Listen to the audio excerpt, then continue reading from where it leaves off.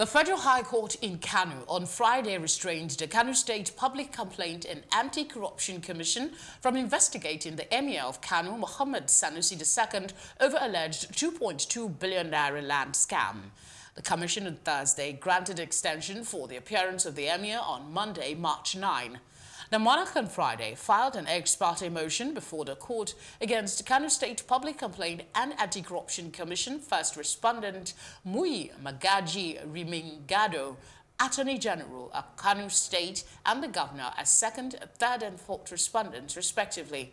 Sanusi, through his counsel led by Nureni Jimo, prayed the court to restrain the first and second respondents and its chairman from investigating the affairs of the applicant pending the hearing of the originating motion.